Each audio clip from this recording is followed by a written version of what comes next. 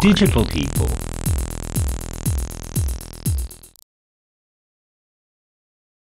Chapter 8. Continuous testing. First, let's see the scope of testing. Testing is crucial in the release segment as it measures the level of product quality that delivers to customer or end users.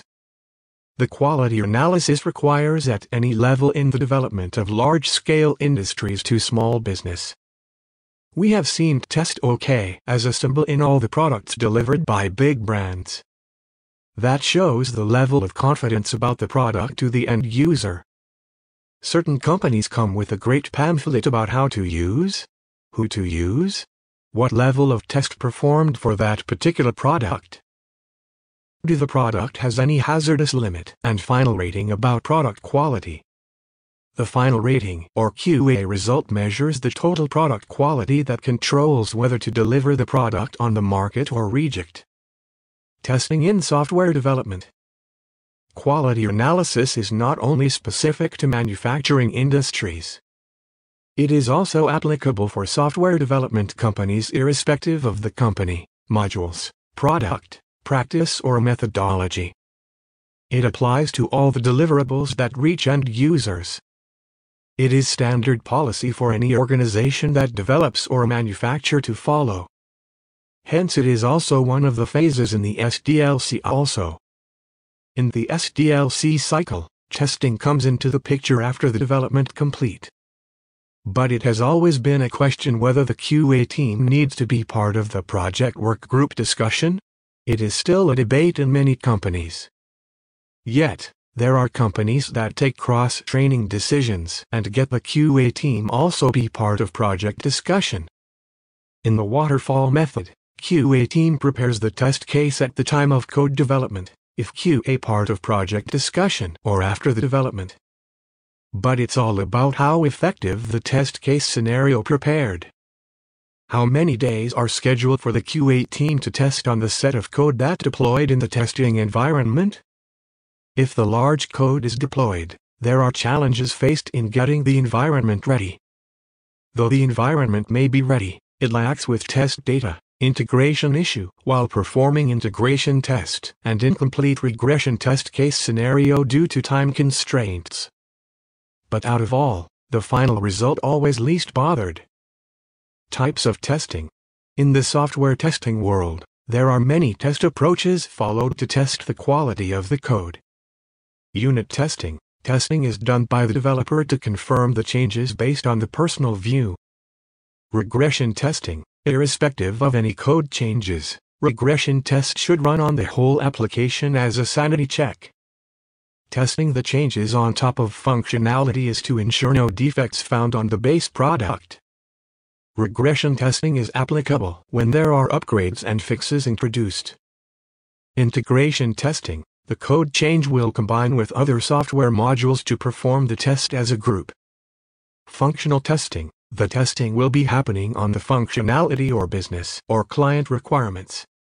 Load testing. Pumping the system with more traffic load to see system performance. With this test result, we can measure the TPS transaction per second. Exploratory testing. The test will happen against out-of-box test case scenarios. Acceptance testing. The test will happen to meet the requirements.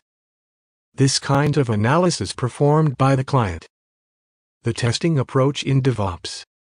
DevOps process comes as industrial practice. The continuous testing is the approach to ensure that the test actually happened.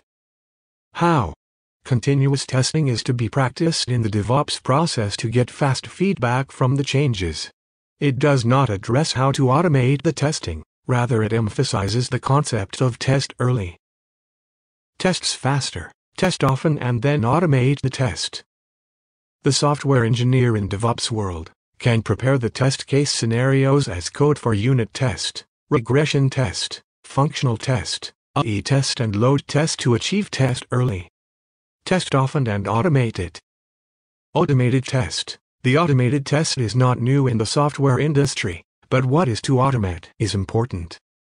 Automated testing should perform at the right time in the right way to ensure a high-quality release. Continuous tests in CI pipeline. Unit test. Prepare the test case scenario which is to automate and execute on the modules where the changes happened. For example, developer made the changes in passwordpolicy.js file. And that can be tested using simple script wrapping around this module. There are some test automation tools like Selenium and Test Complete to test the module. Tools like Junit, Nunit, Pitest, as a language-specific module helps to automate the unit test. Test-driven development, since the unit test is specific to the particular module. The developer should prepare the test case as a code. The code is to reuse at every stage during the development until it succeeds. Regression test. If the unit test passes, then the code will pass on to the next stage of the regression test. The regression test should always revisit and update with new test cases. The test should cover almost all the necessary base functionality. This behavior is to ensure the changes not affected the existing functionality or code. Coming back to our example, the automated regression will go through possible pages like login page, password reset page, password encryption method, and registration page, and also verify the error pattern in the application or system logs. Functional test. The functional test will happen based on BRDCR business requirements change request. In our example, the functional test will check whether the changes force all the existing customers to reset the password to meet the new policy. And also review the other possible scenario. What if existing customers that already have the password as per new password policy, etc. The functional test is to execute on the AI, so it can be automated using a tool like Selenium, Test Complete, etc. Integration test. In the phase of the integration test case scenario, the modules that went through changes should be auto-integrated into the co-services and modules without any impact. In our example, if the new password policy allows special character, it should not impact the underlying system. Nowadays, most of the system integration happening through the API. So to execute these test case scenarios, we can automate using tools like Swapui, Jmeter and Rest Assured, etc. Load test. Nowadays, the load test will not add to the CI pipeline due to resource limitation. However, the test should have happened at least once before the code moves to production. In our example, the new changes in the file the passwordpolicy.js might cause any latency issue that makes the customer wait for the login page to show. Performance test can be automated using Jmeter, etc. Benefits of the automated test process. The developer will get early feedback about the changes. All these tests are part of the CI. If there is an issue identified, the corrective action should execute on the same day. Reduce manual effort. The automated process ensures no manual error, but ensure reliability. Continuous test in CD pipeline. The continuous testing approach does not about automate the test case. It encourages us to find the problem from the check-in process until release in the deployment pipeline. Hence, the automated testing is required in the CI pipeline. However, there are scenarios where the tester knows that automation will not work. So that kind of test cases needed manual intervention in the continuous delivery (CD) pipeline. For example, in the banking domain, the reconciliation process is important to compare ledger balance with the customer's balance, so if the changes happen to such modules, the tester should perform manual verification. Exploratory testing. We can verify the above scenario by performing exploratory testing. In most products-based companies, before the product deployed in production, the companies will engage tester to review the application in a different dimension. So the tester will critically think and carefully observe the application.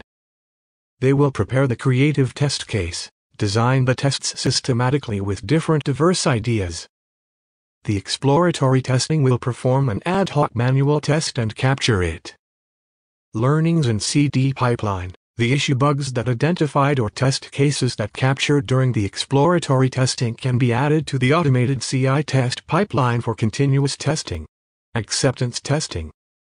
In a continuous delivery pipeline, the changes should be reviewed by a client to perform a set of use case tests by themselves. This test is considered to be a sign-off to deploy the application into production. In some companies, this sign-off will happen to the concept of beta testing. Besides, in service-based companies, UI sign-off from the client is a must. But product-based companies follow beta testing. Great! You have learned about Connecticut in CD. We'll come up with another chapter next week. Thank you.